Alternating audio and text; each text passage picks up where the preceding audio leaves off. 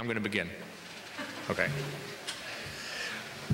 My name is Carol Joines. I'm the Executive Director of the Cultural Policy Program, and I have to say it's a great pleasure to be here. For a number of reasons, we've been working on this project for a very long time. For another, it's very beautiful here, and it's not 2 degrees above zero and covered with black ice. So it's good to be here from Chicago. It's good that as many of you were able to come and participate today, because the purpose of this is participation and a dialogue that will unfold over the next few hours that I think will be of interest to all of the people here. I just wanted to say a couple of words about the Cultural Policy Center itself, because it's kind of a peculiar entity. When Larry Rothfield, my faculty director, and I started this, we had a lot of quizzical looks. People wanted to rename it the Culture Policy Center. They wanted to know what it was we would be up to. They were suspicious. They were excited. They were perplexed, I think is the best way to describe it.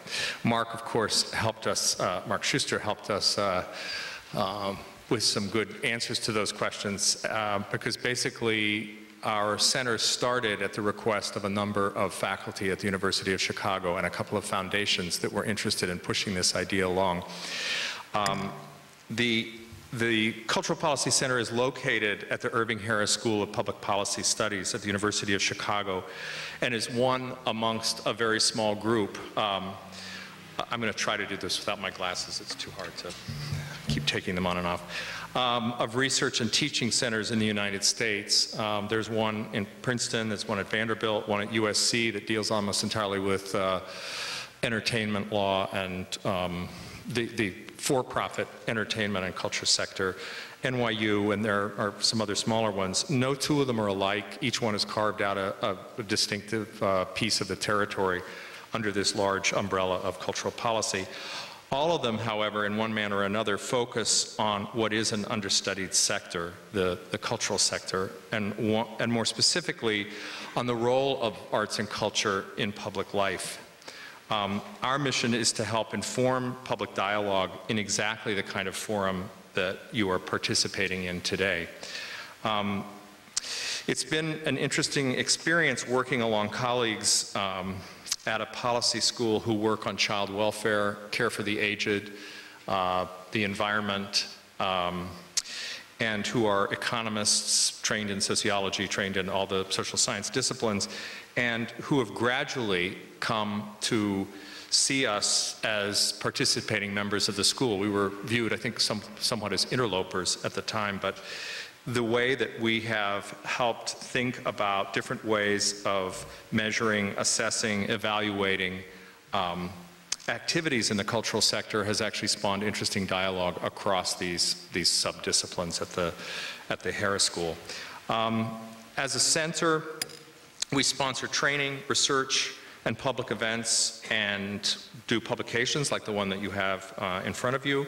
We prepare students in public policy for careers in the cultural sector, and this is the one thing I've taken especially seriously, is facilitating collaborative relationships with people at the local, and that means Hyde Park sometimes, and the university community, the city of Chicago, which has been a great place to undertake this kind of building a center of this sort, the Chicago region, and then nationally and internationally. And we've had conferences that have brought people from all over the world. Our next big conference, for example, is going to be on, it was the person I'm working on it with rather tendentiously wanted to call it Farewell to Public Television, which I thought sort of loaded the conference topic a little bit, but it'll be on the issue of the future of public television. It'll be bringing people from the BBC, from France, from Australia, Canada, to talk with us about what our future for public television might be, as it's in such dire straits at the moment. So we pick events like that to try to draw in as many people as we can with an interest in these various subjects. I'm going to close now. There's some other things I would like to say, but I want to say that it has been an enormous privilege and pleasure working with Mark Schuster. Mark Schuster is recognized in this small field as really the preeminent scholar and thinker in this area. He was there before anyone else. People have been working in this field without knowing it. That seems to be what happens. They come and they find they're working on a topic that falls under this umbrella, and they're surprised to find that there's some kind of organization around it. But Mark is an exemplary scholar, has been a wonderful colleague, always has enthusiasm for the project, enormous energy, and it's been, we felt especially lucky because we were able to bring him to the University of Chicago as a visiting professor for a year, and our students and my colleagues all benefited from that. I also want to thank Stephen Smith, who's been a wonderful host here. It's been a pleasure working with Stephen. Stephen's part of the research team. I'm not going to introduce all the members of the research team. That will happen later on, and they're all listed on the title of your title page of your book. But and finally, I want to thank David Carricker, who is an old friend. He's a friend. People say he's not old. I've known David for almost 25 years, and David helped me in the very first stages of this when Larry and I were thinking about how to put this center together, and he was one of the architects of this center in its first incarnation. And then he came to work on this team, and I'm looking forward to many more years of working on projects with David as time goes on. So, what I'm going to do now is, one thing, we need to thank the Pew Charitable Trusts. The Pew Charitable Trusts made this possible, and we were the last, I think, one of the last major projects in this area that they funded before their cultural policy initiative imploded along with the stock market and their own plans about allocation of resources. So we were very fortunate to get this grant, do this study, which we hope will be part of a series of studies, similar ones across the country, and that's what we're working on now. So we'll be interested in your reaction to this first report. I'm now going to hand it over to Mark Schuster. Thank you.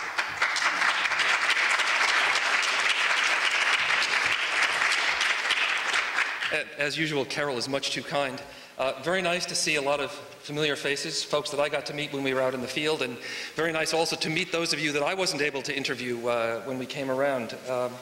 This has been a very interesting and exciting process for us. We apologize it took so long to get to this day, but we did get to this day, and I think that's important.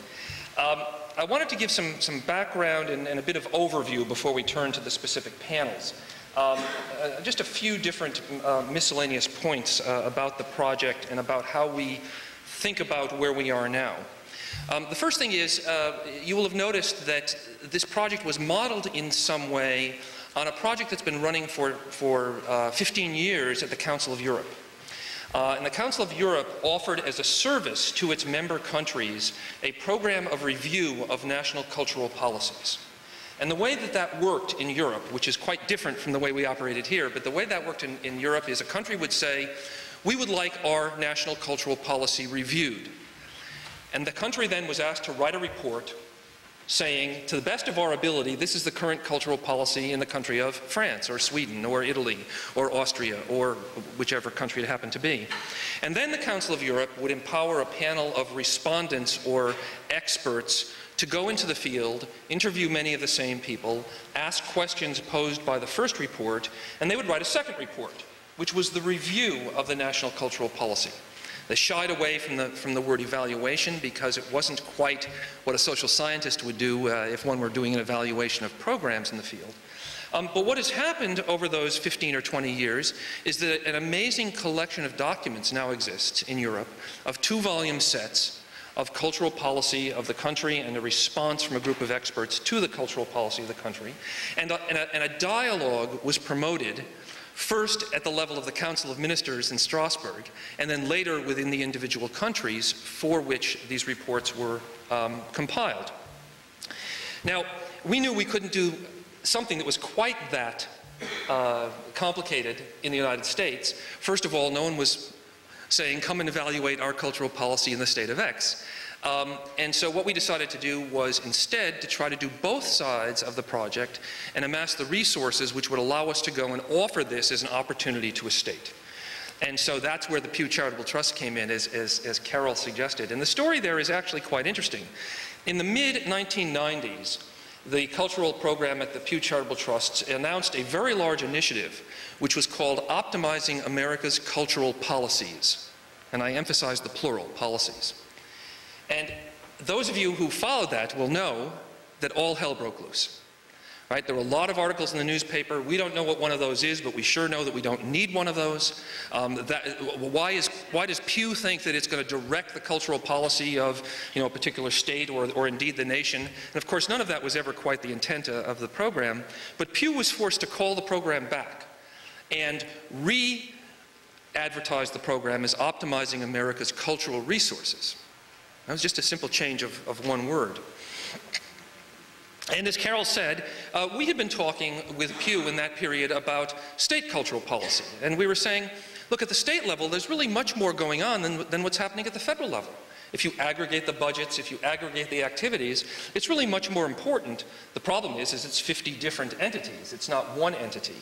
And we wanted to break the sort of cycle of scholars looking at national agencies, because that's kind of, a very popular thing to do, and doctoral dissertations written about the National Endowment for the Arts. And we said, if you were able to look at the state level, and if you were able to look at the state level across a set of different states with very different ways of organizing the cultural sector, you would learn an awful lot about what works well, what works less well, about where opportunities lie. And where innovation, in fact, is happening. And you don't learn a lot of that by looking at federal agencies. So that's a part of the inspiration that led to us thinking about, could we take the Council of Europe model and apply it to a state in the United States to get started? Now, we realized that in the United States, this was going to be a little bit different because, first of all, there was no state that had on its shelf a volume entitled The Cultural Policy of Wisconsin. Right? That we would have to be developing that. And in fact, what we would have to do is we would have to infer the cultural policy from a whole variety of activities and programs and initiatives that were happening in order to make it transparent and to ask the question, how do we feel about this now that we understand what the parameters are and how it operates and where the frictions are and where the opportunities lie and the like. So what you see before you is an exercise in inference, sort of trying to document from a whole variety of different sources what's happening in the field. And to be honest, I think there's a risk in making visible what is otherwise invisible, right? And there are parts of the system that some people would rather not see, and there are parts that have been hidden for a very long time. All that wonderful material, for example, on the tax incentives and the tax expenditures, right, which normally is not understood as a part of policy and seen as part of the policy envelope. But I think at the end of the day, we believe that transparency is the road to development of better policy. And that's certainly true, I think, in the conversations that are beginning to happen around the United States. Anthony Radich, who's with us today, in October hosted a session in Denver. Chris Tucker and I were able to go, which was about the future of state arts agencies. And what came up there was a very strong discussion about how are state arts councils delivering public value, right? And that's obviously a conversation that's closely tied to the question of public policy. What is the policy? How is it in the public interest? So it gave me, it really encouraged me about the conversations that might begin out of today because of that. All right, a couple of the things I want to say before we turn to our first panel. Why Washington? All right, we said a little bit about that in the introduction to the report, but we were a little disingenuous there. I think at the bottom line, the answer to the question why Washington is also Anthony Radich, right? Because Anthony, who heads the Western States Arts Federation, said, I think that Washington and the folks in Washington might be interested in doing this. I think they might be interested in talking to you. And so Chris agreed in November of 2001 to host a meeting in Olympia. Representatives of 10 or 12 state agencies came to that meeting, and David Carricker and I came out and said, you don't know that you need one of these, but we're going to offer one to you anyway. What do you think? And that group of people was very tough with us. What is it? What is your agenda? What are you thinking about? What do you mean when you're talking about cultural policy? And it was Dave Nicandri who said, if I understand correctly, what you're trying to be is holistic. You're really trying to understand all the pieces of the system. And he started pushing us that day to broaden and broaden and broaden our purview until we ended up with that list of some 60 state agencies and programs that you see in the report. The other thing that was interesting about that day is that that was the first time that that group of 12 people had been in the same room together. And that in and of itself, I think, is significant. The structure of the report, let me just say a word about that. The structure of the report is quite intentional. And you'll see that the findings, if you will, are up front rather than in the normal place at the end, because we want to emphasize that they're sort of the broad, overarching stories that we see in what we found out in the field, which is a little bit different from details about the operations of each individual agency, which are reserved to the later chapters. And as we amassed this material and began to figure out what should the table of contents look like, we had to deal with organizing the material. And that was at the point at which we said arts policy, heritage policy, humanities policy.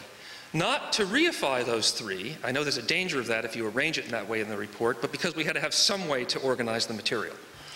So we recognize that the boundaries between those chapters are somewhat arbitrary and a device in order to communicate a little bit. But what is even more interesting, of course, I think, is the chapters on the land-based agencies and on the Native American tribes and the important roles that both sets of entities play in Washington State, something which, quite frankly, was a surprise to us, although maybe so imbued in operations within the state of Washington that thinking about it that way comes naturally. But that has certainly been of major interest to Pew and other agencies of that sort and institutions who've seen copies of this report. One last thing, and then I'll introduce the first panel. We are very conscious that we are observing the state of Washington at one point in time. And some time has passed since we were in the field. Things have changed. A lot of activities have begun. I'd like to think that some activities have actually begun because of the sort of perturbation that we put into the system by starting to get people together, by telling person A about person B that they had never known about before, and starting to put some of those in touch with one another. And we are only observing one place, not multiple places. And I think the members of our team firmly believe that the value of this report would only become greater if we were able to look at other states with different ways of organizing the structure in order to make that kind of comparison. But it's a very labor-intensive and costly process, so we're not able to do many at the same time, but it is our hope that we'll be able to continue to develop that kind of comparative base to look at state cultural policy more broadly. So those are a few context-setting remarks, and let me invite up the members of the first panel, and we'll move right to it. First of all, the members of our team: David Carricker, who was introduced before, research associate formerly of the Muskie School at the University of Southern Maine; Colleen Grogan, who is in the School of Social Service Administration at the University of Chicago; and we selected a couple of folks from among those whom we interviewed to help get the conversation started after short presentations, and Colleen Joling, who's the tribal liaison in the State Department of Transportation, and Mary Thompson. It says here president of the Washington Trust for Historic Preservation, but there's a long list of these agencies that you've had one or another relationship with. And I turn it over to David, I guess. Thank you. Okay, thank you. Again, I'm David Carricker from the Muskie School of the University of Southern Maine. I'd like to thank all the people who are in the room that I spoke with during the 2 years or so that I was involved with the study. The level of hospitality and cordiality that I experienced in my travels in 2 sort of rounds of field research were really quite stunning and remarkable, and I'm grateful to all of you for that. Who makes cultural policy in the state of Washington? In 5 minutes, I'm supposed to tell you the answer to that one. I can't do that. David, move the mic closer. Okay. Can you all hear me now? Okay. Answering that question means casting a net that captures many more actors than the officially anointed cultural agencies, publicly understood and publicly reputed to be involved in arts and culture. That is, the usual suspects. There are a lot more players than the usual suspects in the game that we have attempted to describe here. This being said, though, we still proceeded with our study on the notion that it's possible to consider the cultural policy world in ways that we could aggregate it. That is, that there's a way to conceptualize in a holistic sort of fashion, as Mark mentioned, the entire array of cultural players. Making policy is also not necessarily the same as distributing money. We entered this study thinking and reminding ourselves of, although that's frequently a significant instrument of policy implementation. For example, the historical societies in Washington make policy every morning. They open the doors to their museums to the general public. So that's simply one example of the various ways this actually takes place. We also embarked on the study in presuming that a good deal of cultural policy is implicit rather than explicit. That is, it's embedded in day-to-day decisions and actions absent official document expressions, mandates, statutes, and other expressions of policy intention. So a lot of it is sort of off the screen, and our effort was to try to bring it to the surface. The number of actors actually engaged in all of this turned out to be much larger, I think, than we ever imagined, and we kept enlarging the field as we went. And one person would tell us about someone else, and so we would go talk to that someone else. You can see how we finally defined the roster of state-level policy players by looking at page 23 of the report, and there's a sort of list, a bureaucratic list, if you will, of the various actors who we identified as being major players in the game. We may have missed some. Some are the usual suspects, such as the Washington State Arts Commission. Some are sovereign nations, something we haven't really thought about, I think, very much about until we got out here. That's the 25 Native American tribes, many of whom are engaged in historic preservation work on a very rigorous and determined basis. Some are like Humanities Washington, formerly the Washington Commission on the Humanities. They aren't state agencies at all. That's a 501c3 nonprofit organization, but is nevertheless a significant policy player. The two historical societies are trustee organizations, something we sort of stumbled into when we got out here. They're hybrids. They embody elements of both a state agency and a nonprofit organization, to, I think it would be fair to say, to their benefit. So who makes cultural policy, and how do they do it? Policy is made by the legislature, the governor's office, by nonprofit organizations such as Humanities Washington, but certainly not limited to them, by a number of taxing mechanisms that occur in no particular administrative location at all, by the federal government. The federal government has triggered a lot of cultural activity on the part of the state through financial incentives, mandates, rules, and the whole array. By a welter of program offices and state departments, some of which have nothing officially to do with arts and culture at all. Again, by the sovereign nations, by the Indian tribes, by independent public commissions, the Arts Commission being a specific example of that kind of an entity. A policy gets made and implemented in a vast variety of ways. If you look at page 26 of the report, you'll see the graphics are intended to illuminate. Sometimes they tend to obscure. I'm not sure which this particular graphic does, but it's an attempt to graphically depict the interactions between the major policy players in the state of Washington. And it looks right. Does? Well, it's hard to right on the nose. it's sort of it's hard to take issue with something as diffuse as that, I think, to me. But what we're trying to do here is indicate both the interactions between those who make policy and those who are its target, those it intends to influence. The graphic draws a distinction between policy directives, that is mandates, rules, statutes, technical assistance activities, and so forth that are official. Those are the tools of policy. And then policy conversations, which are the flow of information between the players, as well as reciprocal discussions occurring between them. And I think it would be fair to say that we are hopeful that as a function of this work, that there will be more reciprocal conversations of that sort taking place. So that's why I'm going to stop right here with simply that and ask Colleen Grogan, my colleague here, to talk to you about, focus specifically on some of the work we did with respect to eliminating activity as regards the land-based agencies and the Native American tribes. Colleen. Okay, thank you, David. Well, I will keep my comments very brief because we really wanted to hear more from all of you rather than to listen to ourselves talk. I just wanted to highlight, I guess, make 4 main points that came out of the 2 chapters we were referring to them as land-based agencies, but Colleen Jolly just asked me beforehand, and what do you mean by land-based agencies?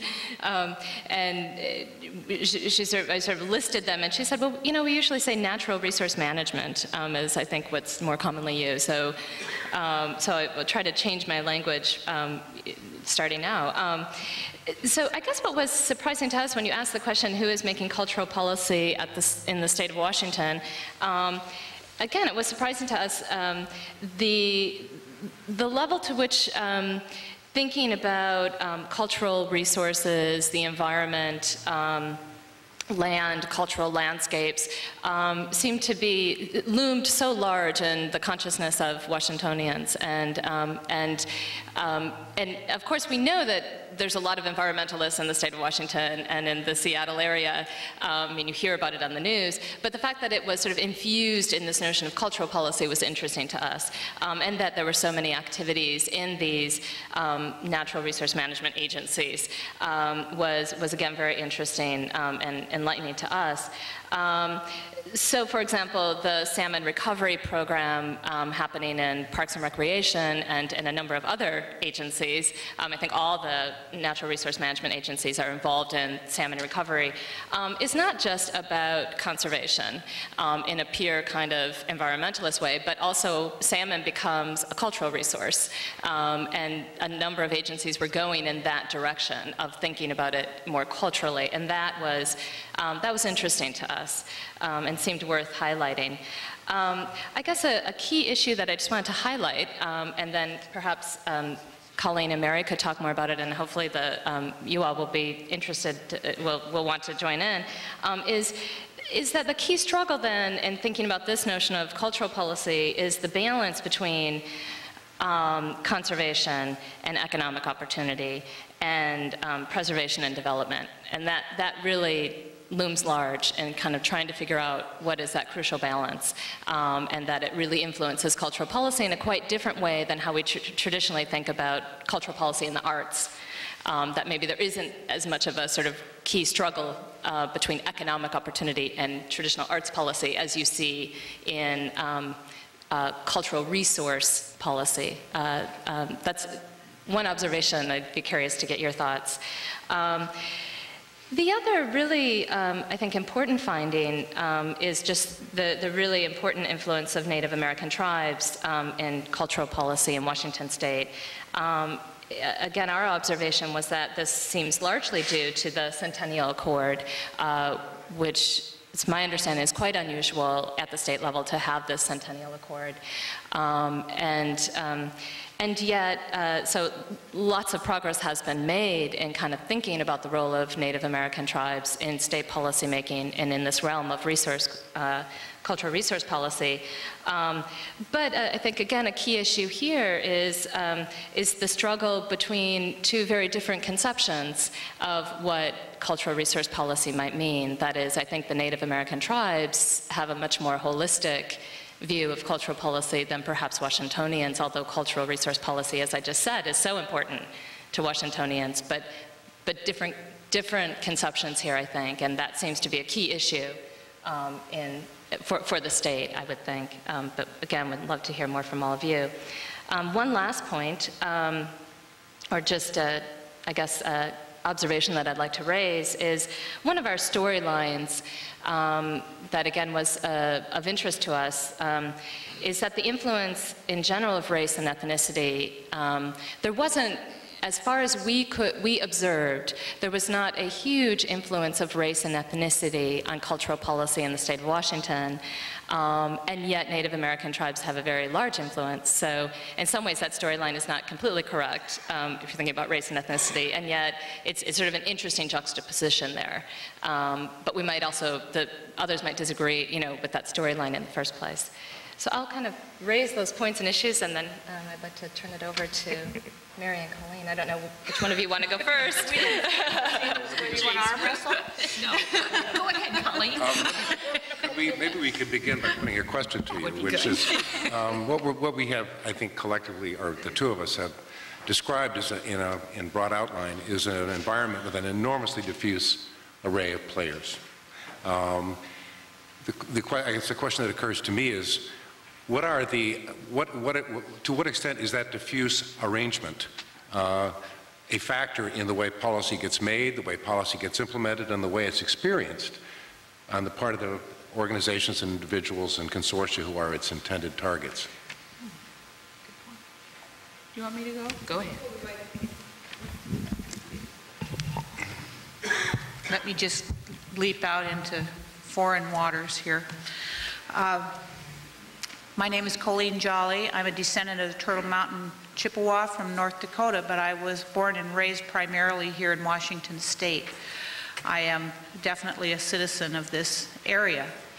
That map that you have of who's making policy is kind of a nice little map of my life as I've jumped from different interests and roles and functions and agencies. And so I think it would be kind of a good idea to let you know that I've been here in Washington State and was a social activist here in occupations of various landmarks, Fort Lawton, for instance, and Alcatraz down in San Francisco, and so on. So that kind of set the stage for some of my work and interests in resolving some of what could be called a cultural clash in our history of varieties of cultures coming together. And I settled in Olympia about 30 years ago and went through Evergreen State College in the Native American Studies program. There have been a couple of times in my life when I bumped into a few obstacles in my career path, and I wanted to study art. I wanted to become an artist, and was advised by my art teacher in a regular college that my desire to carve and be a carver in making masks and so on, a native traditional type of carving, was not real art. And my response to that was to bring together a statewide art show that was living and contemporary and traditional and cultural, and it was to, well, oh yeah, kind of a response. And then I went to Evergreen State College, and we worked hard. It took us 15 years, but we finally were able to build a longhouse education and cultural center at Evergreen State College. It was my master's thesis that sort of turned the tide there, that made it possible to get that structure built on the campus to show another face to the campus of diversity, and to provide a place of hospitality and cross-cultural exchange and education. And then when that was built and opened, the first event we had about 2 or 3 weeks after the grand opening of that fabulous facility was the gathering of Native American artists, and that was with the support of the Washington State Arts Commission and the State Capitol Museum, where I'd done my internship, 20-some years previous. So that then brought me deeply into working with traditional culture bearers of the state, the elders, if you will, especially the women basket weavers. And I worked in that group for about 5 years in doing a lot of program development. We brought the group together.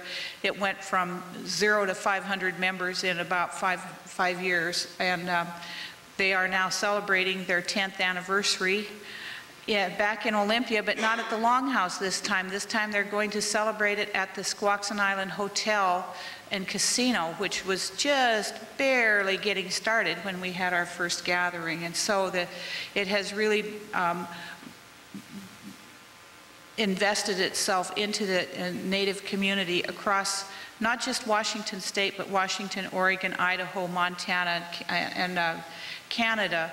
And it was mainly through the support of the National Endowment for the Arts that organization got a footing and really took hold. It was an investment, in fact, by the Pew Charitable Trust for conferences and gatherings was part of our beginnings.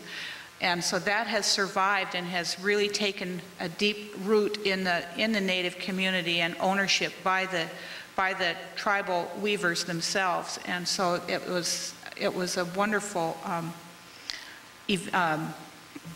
kind of work to be involved in. And then somehow I ended up working with George Sharp in tourism and the Office of Trade and Economic Development, because I believe economic development has been a result, a need in tribal communities because of the poverty. And the poverty is there because of the cultural clash and the history and the, our abysmal history in this country of destruction of tribal culture and communities. And so I have brought the need for economic development into every job I have done. And so here I am now at the Department of Transportation, and still being somewhat of a social activist, but now I'm in the secretary's office and people have to listen to me. So it's very nice to be in there and to have the support that I do of the administration within the agency. Times have certainly changed over the last 30 years. I'm very happy to report, and we are doing a lot of changing the organization at every level. Once again, that drawing on page 26 kind of takes a look at how our Centennial Accord plan is changing that organization. And that I distributed copies of our Centennial Accord plan. It's that spiral-bound book that's on your tables. There's a couple of extra copies here and some CDs, and you can go online and see it also on our tribal website at WSDOT. But that's something that we developed based in the Centennial Accord that was achieved between the governor, Booth Gardner, in 1989, and what was, I think, 24 tribes at the time. Since then, several more have been recognized. There are now 29 federally recognized Indian tribes in Washington State. And we also work with the tribes who are recognized or outside of Washington State, because we are traversing many of their usual and accustomed areas and disturbing, as a last resort, disturbing sites that are of archaeological and historic interest, or they may be a traditional cultural property or a spiritual site, you see what I'm saying? Those kind of areas that tribes have a very strong interest in, even though they are not there, perhaps living there. They might be removed on a reservation, for instance, at the Umatilla Reservation, which is in Oregon, but they have traditional areas in Washington State. When we're working in those traditional areas, we consult with those tribes through the National Historic Preservation Act. Section 106 of that act, we do consultations. So that's just to give you a kind of an overview of the complexity of the work that we're doing, and where we deal with the tribes, not just in this agency, but every agency in the state is supposed to have a Centennial Accord plan. We have tribal liaisons. In our agency, we actually have a tribal coordinator. In addition to my tribal liaison office, we have people across the state whose job it is, in addition to their regular job, is to be the contact person for tribes locally and personally, individually, so that they can work close together and develop those good working relationships. So that's been kind of the result of our applying that Centennial Accord to our particular agency. And I'll answer questions for you, but I want to hand this over now. I'm done. Thanks, Colleen. I think DOT is very fortunate to have somebody with your eloquence and background there. And I'm very pleased that you're there as well. Well, I do believe that where you sit is where you stand. And in order to understand my perspective, you have to understand where I come from. And I come from Olympia. So I'm a Beltway person. I think you will get a different perspective on cultural policy from people in Seattle than you will from people who are involved with the state. But on this issue of the diffusiveness, if you will, of policymaking, cultural policymaking in Washington, I have to say that it was a little alarming to me that I looked at that chart on page 26 and I actually understood it. And I thought, oh, Mary, you have been here way too long. This is not a good sign. So, but, see you after class. Yeah, right. Maybe it's time to get out. But at any rate, I firmly believe that the fact that there are so many diffuse areas involved in cultural policymaking in Washington is clearly our strength. And I believe I can track where that whole notion that cultural policy is larger than just sort of the traditional ways we always have thought about it. I think I can track that back to the Centennial. Where people from around the state came together in various different kinds of committees and started talking about sort of bigger pictures, and started talking about culture in terms of its effect on communities, not just its effect on artists or on performers or on sort of individuals.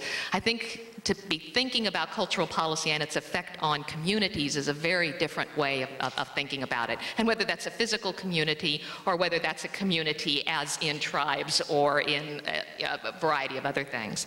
So I think that's very important. And I think over the past 10 years then, we've seen that just sort of evolve more and more, such that now, as we look at another sort of seminal event coming up, the Lewis and Clark celebration, it just seems natural that in addition to the arts and historic preservation and the history museums, we're also including the Department of Fish and Wildlife and the Department of Transportation in those discussions. And I think we have evolved to the point where that wasn't something that we had to think about too much. It was a natural kind of thing that, of course, they're going to be involved in the interpretation of this kind of commemoration. And so I think that that's an example of how, how we've grown over the past few years. I do think, to kind of lapse into some being a little esoteric, if you will, that Washington is still involved in this sort of very dynamic, soul-searching,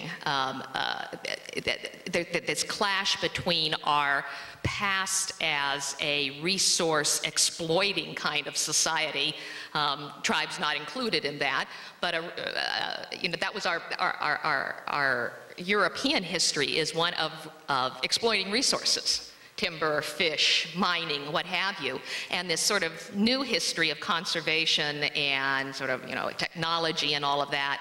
And I don't think we've kind of bridged that gap yet. I think we still have this hangover of what we were versus what we are becoming. And, I don't think we're through the process of sort of thinking through how our changing economy has changed us as people and has changed us as communities.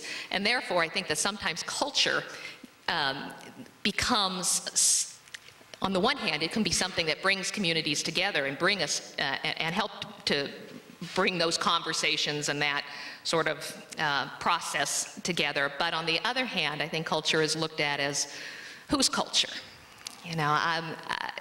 Whose culture are we talking about? Because there is much to celebrate, even though we were a state that exploited our natural resources. That was our culture, and there's still much to celebrate there in the timber industry and the fishing industry and all of it that it brought here. And I don't think that we've kind of made those connections yet. And in fact, I think oftentimes we are almost embarrassed by our past in that regard, and we haven't quite come to resolution. Okay, I'll shut up before I get myself into more trouble, but just some initial thoughts.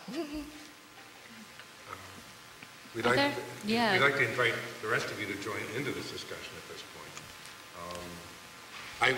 Let me just comment on the last thing you just said. I spent a lot of time interviewing, I guess people, what we would call in the policy research world, the policy targets in the heritage realm, historical museums and so forth. And what struck me, living in Maine, a state with sort of a longer chronology as a state than the state of Washington, how fascinated Washingtonians seem to be with their own past. And I joked with somebody at one of the historical museums, history began here yesterday afternoon as it affects the arrival of Europeans anyway. But yet there seems to be an incredible degree of support for, generally, heritage activities more explicitly as relates to the arts. Does that strike you the same way, or am I misinformed? Or? Oh, I think there's great support in some areas. I think people are very interested in sort of where they came from. And their own sort of family and perhaps ethnic group affiliation and where they came from and what the imprint of those groups was on this state. I wish I could get people to translate that into being able to value their resources, their community resources, and I can't do it. I don't know how many times I've been to communities. I started the state's Main Street program in 1984, and I probably have been in 75 small towns in this state. And I can't tell you the number of times I would go and talk to them about downtown revitalization or historic preservation, and the response I would get was, oh, well, we're not too interested in that. We're not even 100 years old yet. And I would, I'd pound on the table and say, your history is your history, and it's as good as anybody else's. Don't let anybody tell you that your history, just because it's not 300 years old, doesn't have any value. But that's a real hard message I have found to get across to people, that somehow there is this idea that unless you're at least 100 years old and you've got the grand house on the hill, then your history is worthless. As it's embodied in terms of physical resources. I'm sure you have a very different perspective. I want to make a comment on that. An experience that I've had, I totally agree with you, and an experience that a lot of us have in Indian communities is that people who are non-Indian want to borrow or pretend or become or copy Indian cultural identities or history because they feel like they don't have, or their own isn't there or real or genuine or valuable. And the thing that we keep saying over and over again, you have a history, and it's whatever it is what it is, and it's probably part of all of ours. And so let's stop trying to pretend to be somebody else, but just be your own self and celebrate that. And I understand what it is you're talking about. And there's another point that I understood while you were talking is the difficulty that tribes have of getting some of that same kind of support that you're out there trying to get the other little towns and communities perhaps, or areas of larger urban centers to understand their own history. That a lot of the tribes absolutely value their own history but have a hard time accessing the resources to preserve and maintain those histories. I know the Chief Joseph band where Chief Joseph spent his last days in Nispelem, Washington, are trying to build a museum to recognize his life and history there, and they're getting started trying to find support for that. But all along the Chief Joseph Trail, which is owned by the National Park Service, there's places all over the West where Chief Joseph went on the trail, but where the end of his trail has never received any kind of support, because it's on the Colville Indian Reservation. I guess I'd like to cite at least a little bit more optimistic note. I know that Mary does pound on the table, and she does it very well, whether she's using her shoe or just her fist. There's a set of small towns, however, that I think can be cited that do value their historic resources, and it's where they've been able to take that resource and leave it into the economic construct that is their community. I think you can cite North Van, maybe Julie would like to talk a little bit about the success that's occurred there. I think Walla Walla certainly values the historic fabric in its town, and it's utilized it as a means of, thank you very much, used it as a means to stimulate some of the economic developments there, certainly in the wine industry. I think you can look at other larger communities where there's a little bit more difficulty in terms of the political construct, say Bellingham, which has wonderful resources, but has never really been able to sort of move that forward as a civic process. So in that sense, I think that the work that you did with the Main Street program takes a generation or so to really bring into being. And I think that that time element also has to be factored into when you ask the question, how quickly can we implement policy? well, some things we can implement pretty quickly, but other things take a couple of generations. Jack, I don't have that much time. I guess what I get frustrated with, so the question of this panel, where does policy come from? Policy for me comes from leadership. And I think that, although we're getting there, and I'm talking not just about historic preservation, but about culture writ large, we have to do a better job, I think, of finding the right leaders in order to carry our message. Because it's a great message, and it's getting across, I think, in certain places, but it's not getting across in some places that needs to. And I'm talking about the governor's mansion and the state legislature and our congressional delegation. And although we get dribs and drabs of support from all of those entities, collectively, we have a much stronger voice and a much more compelling story to tell. And we need to start telling it, and start telling it to the right people who can help us make things happen. So, sorry. Yes. If I may, a question that comes from one thing that David said earlier that didn't get picked up yet in the conversation. One of the things that fascinated us was that the lead agencies here each had a different structure. Right? One was an independent state agency, one was an office within a bigger agency, another was a private 501c3, another was a hybrid state agency and 501c3. And for those of you who had a chance to read it, or if you do have a chance to read the report, you see we hypothesize a lot about what difference that makes. And I wonder, Colleen and Mary, what difference you think the structure of the policy agency makes in the sort of policies that might be proposed and pursued. Whether you have some, I know you may be thinking about it for the first time, so I apologize, but I'd like to go in that direction a bit. Colleen? Okay. Whether it's a state agency, or I'll take that to begin with, and it's tax supported. And if there are belief systems that, for instance, Indian communities, Indian people are not paying taxes, and the policies that are made very definitely affect the resources as they're distributed or the programs that are developed on their behalf. I know it's very difficult for tribal communities to get support from state legislature. There is the Governor's Office of Indian Affairs, which is a tiny organization with, I think, 2 FTEs, and it's just been cut back by 50% of their staffing just in the last year.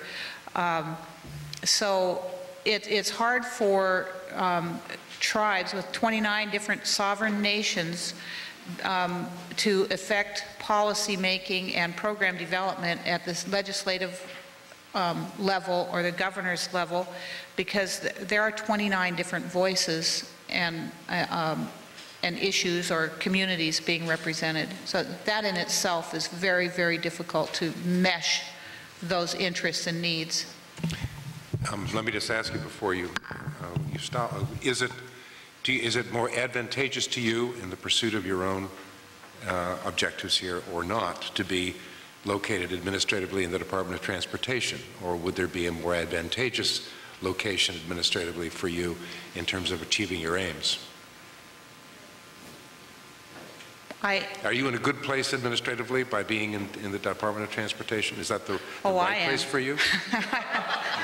I like being there. And what happened was we got a new secretary about 2 years ago, and he has completely restructured the organization and moved the tribal liaison office from a sort of a half-time assignment for an existing position that was in the planning office to provide direct technical assistance to the tribes, which was just abysmally inadequate to meet the needs of tribal communities. So he moved that position and created this in the government relations office, advanced it to the point of government-to-government relations, and recognized the sovereignty and the reality that tribes are sovereign nations and government entities. And so now, although it's me in that office, I work with everybody across the agency and across the state and have direct access to all of the tribes that I deal with. I have a lot of autonomy in there, and a lot of the support from the Secretary, administrative support. And I work with the feds, too. Carol, I wanted to answer your question. I think the structure has a profound effect on cultural policy.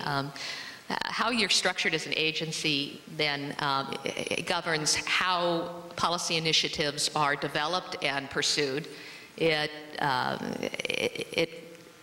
differs in terms of what kinds of constituencies are there to support you.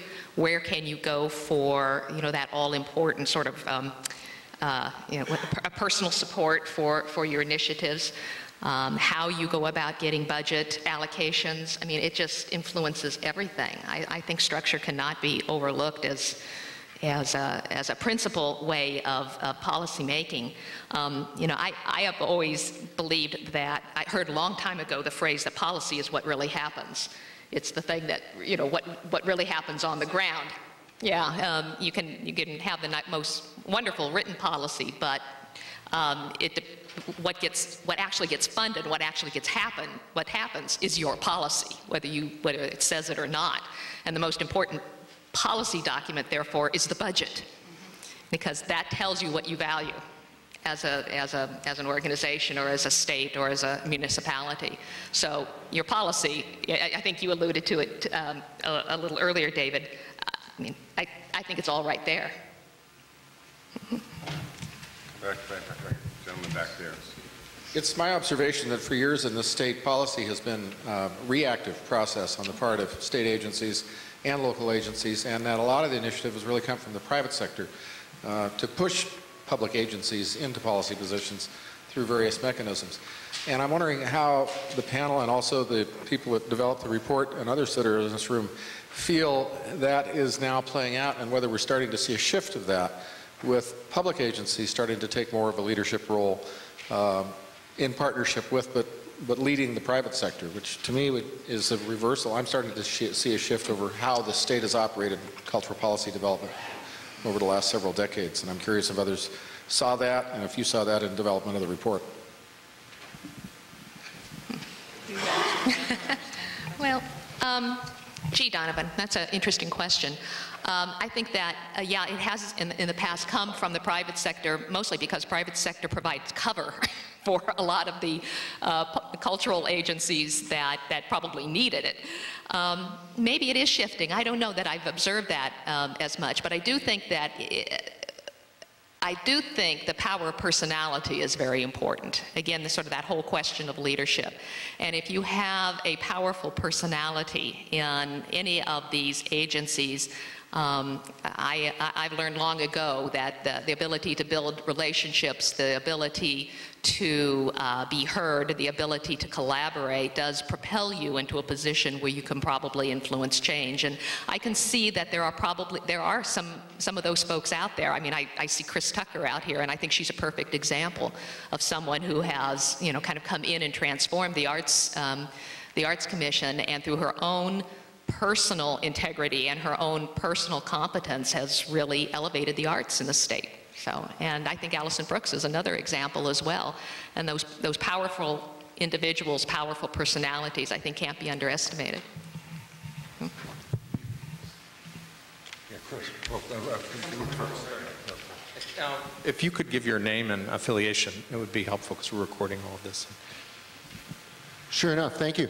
My name is Jeffrey Thomas, and I work with the Puyallup Tribe as director of their Timber Fish and Wildlife Program, and I'm a cultural resource specialist and advisor to the Tribal Cultural Department.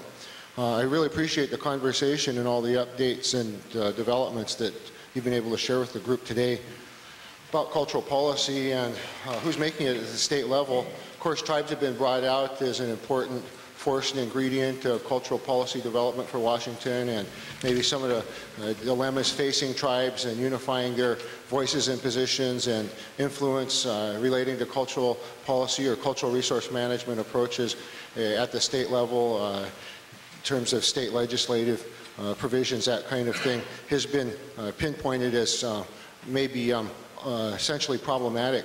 I did want to I have a question for you, but just wanted to make mention of a group that does seem to be providing that intertribal cultural resource advisory type service. It's the Intertribal Cultural Resource Advisory Group of Washington State, and they this year are really going to emphasize to tribal governments that are involved in natural resource discussions the significance or the need and significance of funding tribal programs for baseline cultural resource management. So it's not just natural resource management, it's a standalone type of management need, it's cultural resource management, and right now tribes don't have baseline funding. You know, if you think about it, everybody that's then depending on that tribal input back to them regarding the presence or significance of cultural resources in a project area is probably suffering because of the lack of genuine input from the local tribe. So they make conclusions there's nothing there, that there's no impact. In fact, those are probably fallacious because you don't have a tribal program that in fact has been put in a position where it could really stand behind that that conclusion. So tribal funding is a big thing, and anything that can happen for it here in Washington State to establish a baseline program probably put them in a much better position to work with all of the other stakeholders, maybe in ways that they might jointly address cultural resources, maybe exemplified by the a recent product here in Washington State, the Cultural Resource Protection and Management Plan, that's now recognized by the State Department of Natural Resources, and the plan that more or less prevails when it comes to addressing tribal and even non-tribal concerns on non-federal forest lands in Washington State. That's all private and timber. You know, in this methodology, you do find a cultural resource assessment methodology that's watershed oriented. So it's not as if we haven't put some thought into what are we looking for cultural resources on a watershed or larger scale when it comes to tribal governments. And there's also a non-tribal section in there that the state office helped develop. But my question is there a way that the state agency-oriented CRPMP approaches and commitments might serve as a model for accommodating future tribal, non-tribal cultural resource needs?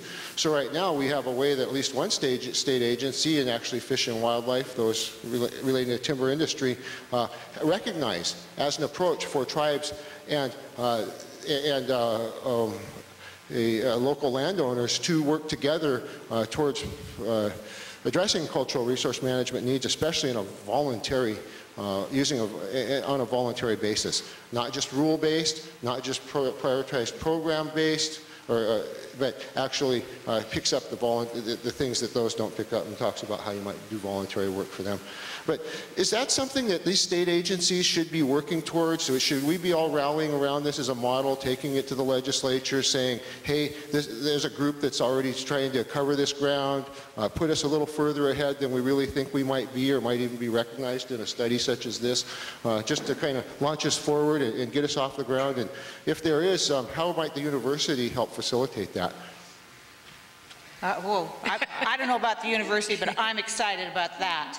I tell you, that will make our world a lot easier to live in. And I'd like to take this 1 minute here to talk about the obvious of when tribal interests are addressed in cultural resources. We think of who we are and connected completely to our environment and history and belief systems. It's not something that is separate, like here's the opera, here's the theater, here's our literature group, here's our universities. Here, you know, when you think of culture and the high arts, for instance, that kind of way that is bundled and packaged in another way of thinking of culture. And so I just wanted to make that note, that suddenly we can get into fisheries and treaties and public policy in that capacity, and economic development and so on and so forth, and cultural preservation. But I just wanted to make that clear here of the difference. And I'm so happy to be able to have the tribal culture represented in this conversation at all. I mean, it's just fabulous. Yeah. I just wanted to say something about that. Jeffrey, for those of you who don't know, is almost personally almost completely personally responsible for this document, and his years and years of pounding on the table and work have finally, I think, come to some fruition in a remarkable document that for not only defines culture as and cultural resources as the things we traditionally think about, archaeological sites, burials, historic sites, but also expands that definition to things like plants and animals and places. And I think that's extraordinary, to be able to kind of capture that in a document and a process. And I think also what is fascinating about this particular document is the amount of faith it has in the basic goodness of the average person to want to be a good steward of the land. And as I think the report has so accurately reflected, I think if there's anything that draws us together as a state, it's the interest in being good stewards of the land, whether that's from an environmental approach or a cultural approach. And if there's any unifying concept for us, I think that's it. Yeah, I'm Chris Tucker. I'm the director of the State Arts Commission, and I'll have to admit to a certain naive optimism 2 years ago when this landed in our office, and really great pleasure and continued curiosity about the document that we have before us. So thanks again to the team for coming to Washington State. I know that there are several in the room who are saying, gosh, I wouldn't have said it that way. And I think that's part of the richness of this discussion. One of the real learnings in this book actually is that, gosh, I wouldn't have said it that way. In other words, we continue to see culture and cultural policy in so many ways. That diversity and really diffusion, I think, is a real strength in this state. It's also a huge challenge in this state. And when we look at stewardship, Mary, you said stewardship of the land. I would say stewardship of our culture is even broader, that is really part of our role with this document, is the stewardship role that we have right now, sort of like passing the baton or passing the microphone. It's our turn now, and what are we going to do with that? So again, moving forward, I think that we have found a lot of strength in the disconnection and the diffusion of cultural policy in this state. In other words, we can make stuff happen, whether we are a state agency that's independent or part of a larger state agency, or a nonprofit or a quasi-nonprofit, or what, all of these different definitions, but each one has its own separate culture within the larger cultural discussion. And so that takes a certain amount of our effort and energy and stewardship just to keep that ball in the air. So I think that that is a real focus for us. The challenge I'm thinking about today is the what now challenge. We have this great thing, and we are able right now, I think, to work as really great cultural partners. This document will help us do that better. I don't see us being great partners in everything. So I am interested in some discussion today about the thing, whether it's a nugget or a huge chunk, that provides us new opportunities for moving forward a more coordinated cultural policy discussion for the next generations of leadership.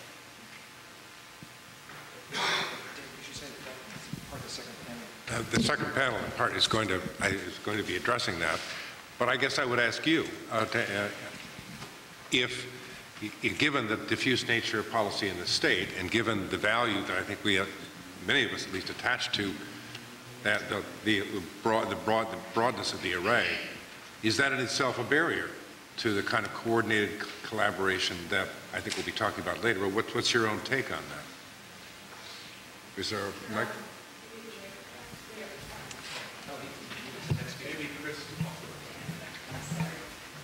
Dominate the discussion.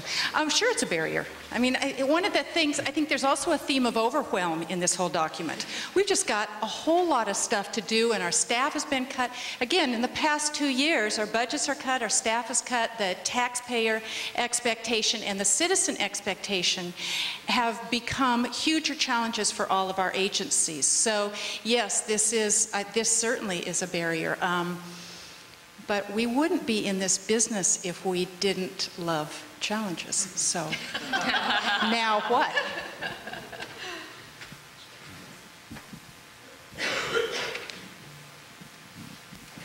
Hi, I'm Brad Gerlach with WSU Extension in King County. And to maybe throw another challenge or barrier into this. I think the discussion's been great about what I'm sort of thinking of are in place or existing cultures, the Native American culture, the Europeans who have come in. But my question is sort of people who looked at this, came into our state and looked, did you see any way that our sort of new culture, the large number of immigrant communities coming into Seattle in the Pacific Northwest, do they have a place at setting policy? Are they involved in setting policy? Or is there an agency that's representing them so when we see, you know, the Ukrainians or our Hmong folks coming in, this is an opportunity for a new culture that we don't want to lose, but is there somebody who's helping them have a voice in setting policy, or at least being the policy broad enough to incorporate those challenges?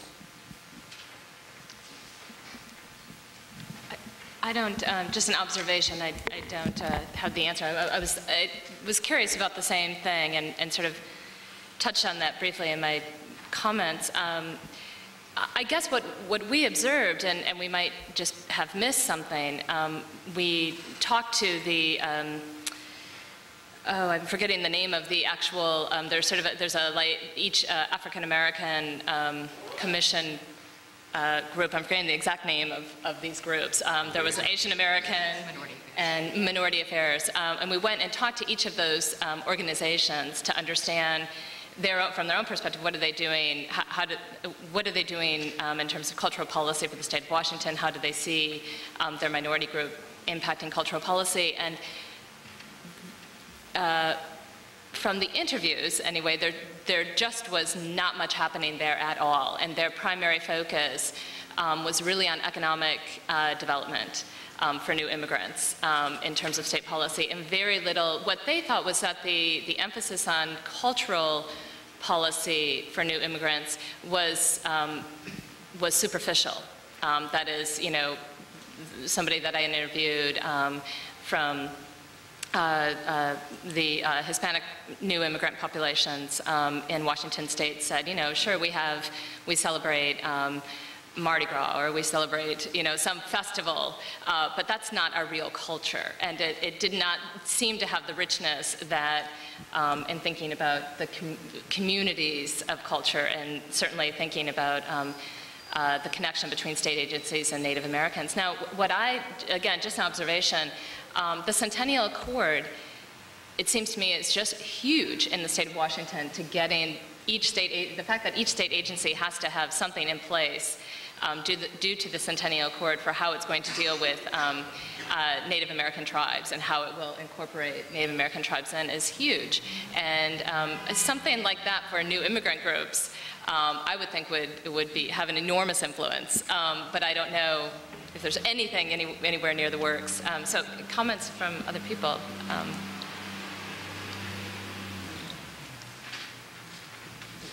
We'll take one more comment from the floor then. My name's Laura Malone. I work with VSA Arts of Washington, a 501c3. We provide inclusive arts programming for people with disabilities throughout Washington State. And on that subject that you're bringing up, it's up to every single person in this room to make sure on every state agency there is something provided like the Centennial Accord, because right now the groups that you spoke with, you interviewed them, and they are concerned with economic policies, because that's the #1 thing, eating every day and surviving. But if everyone else who has the privilege of the luxury of not having to worry about those things can take up the call for the things that will support those communities in the future and support the children of those communities in the future, then it'll get done. Thank you very much. I'd like to provide just a bit of transition. A couple things that were said brought up a couple thoughts in my mind. And this past week I had the opportunity to go to a talk by Dana Gioia, who's the new chair of the National Endowment for the Arts. He's been in place about a year. And he said a very interesting thing that afternoon. He said the biggest mistake that the National Endowment for the Arts ever made was to come to the conclusion that it was to serve artists and arts organizations rather than to serve the citizens of the United States. And it's an interesting way of putting the public policy question in cultural policy. And I hasten to put the word public in the middle of that phrase, although it's a little awkward, cultural public policy. But that's what we really are talking about. And it relates, I think, to a number of things that were said here on this panel. I would like to note that we've had now for an hour a conversation among 50 or 60 people where the phrase cultural policy has been uttered many, many times, and not a single person has broken out in hives. Right? It's very interesting. And if you know about the nature of this discussion at the national level, you will know that it's absolutely verboten to say cultural policy. And Carol will tell you that one of the graduates of the Cultural Policy Center applied for a job in Washington, and they said, you must take that off your resume. No, but the important thing, the important thing to note there, Mark, is that it was the National Endowment for the Arts. It was the National Endowment for the Arts? I wasn't sure. Who was looking for a policy analyst. So we sent them from the Cultural Policy Center a candidate, and they said, you really should take that off because we don't know what that would be. Right. Right. It's a very interesting question, isn't it? Now, the division between panels is very much just as arbitrary as the division between the chapters of the book. And I'm sure that a lot of the themes that we've already broached will come up again in conversation. We would like to give people an opportunity for a break. We'd like to make it a little shorter than the schedule calls for because the opportunity here is really to have conversation. So there's some coffee and other refreshments right by the door. The restrooms are, if you go out the door, turn right, and then right again for the men, left for the women, and not very far. And we'd like to ask people to come back as quickly as possible so that we can begin the second panel. Please join me in thanking the first panelists.